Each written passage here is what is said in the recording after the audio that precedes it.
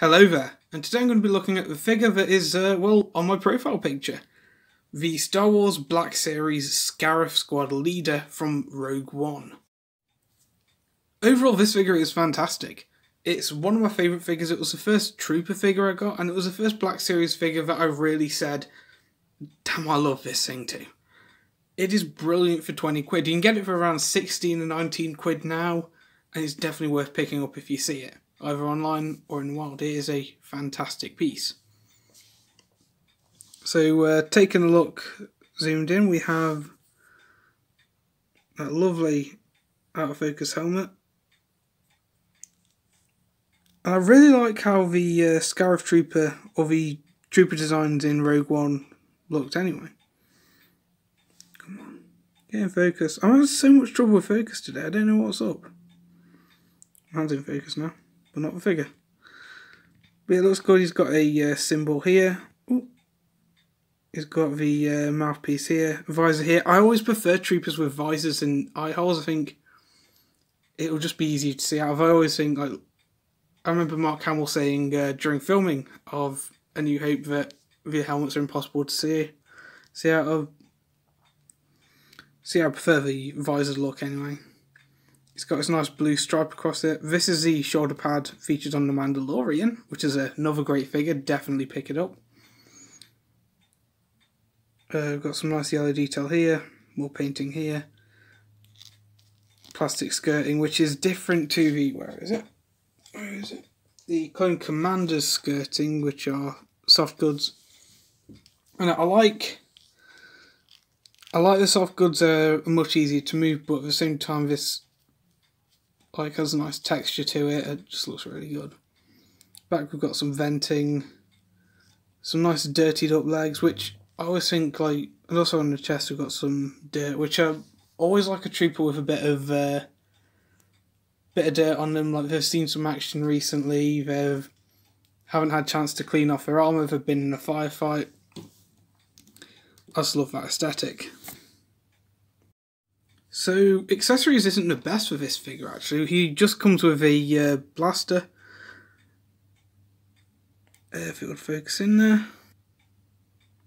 There we go, we have some nice silver detail, we have some nice red detail here, scope, magazine here.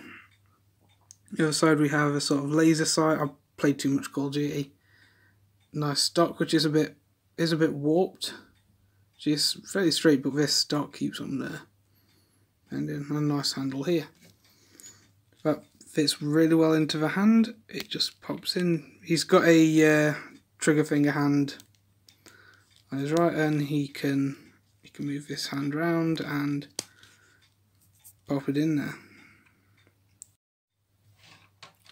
So, coming to the articulation of the figure, we have a ball joint and hinge at the head, so we can go up, down. It's got a bit of tilt, full rotation, and he's got a bit of chicken movement. Ball joint at the body, so we got left and right. Front, he kind of goes over a bit of the armour, and really good front, that's neutral. And back, very nice arc into the back, so you got a lot of posability there in the chest. For the arms, we've got all the way out of the shoulder pad. Does do a good job of slotting under the armour. We have a full rotation. 90-degree bend. I would have liked a bit more. I would have liked if they cut out a bit up here on the red section to kind of allow for a bit more than 90. But we've got a rotation of the arm. Up and down, and a swivel at the trigger finger. And a in and out and swivel with a non-trigger finger. Voice, we can go all the way out,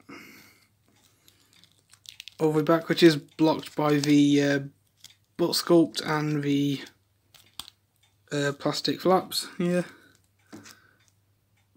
Out, not too well, I think.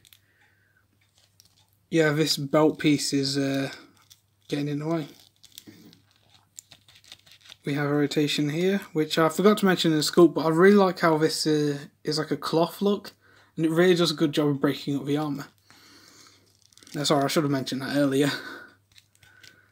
And he's got a double bend at the knee.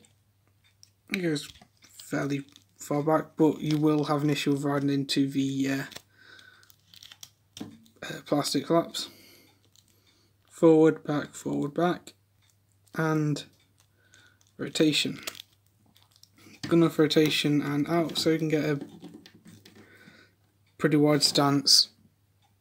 If everything on the ground is kind of in a weird rock star pose there, but yeah, the articulation is fantastic. I would have liked a bit more, but it is an older figure, so I can kind of excuse it for not having as much. So how does this guy scale? Well, here he is with the Iron Man from Avengers Endgame, the Marvel Legends Iron Man. Here he is with a Marvel Legends Deadpool. Here he is with Bespin Han Solo. And here he is with Clone Commander Fox. Overall, he scales really well. He fits really well into your Star Wars 6-inch display. I would kind of like to get a Death Trooper and at least a Jyn Erso or a Cassian Andor to kind of compare him to, but I can imagine as a baseline, troopers will be around the same height, if not taller than Han Solo. Overall, if you ask me should you get this figure, I'd definitely say yes. It's one of my favourite figures. It really kind of caught something in me. It kind of made me want to use it as my profile picture and kind of my online avatar. I love the sculpt, I love the weapons, I love the painting. I haven't found an issue with the painting yet. So if you're a fan of Rogue One, Star Wars, you like adding troopers, you want something to army build, then definitely pick him up.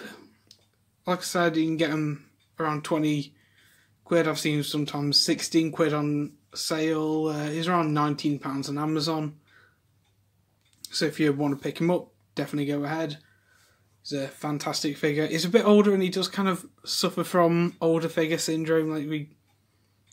Like he doesn't hold up to a lot of the newer figures, but I'm not going to complain really. He's fantastic.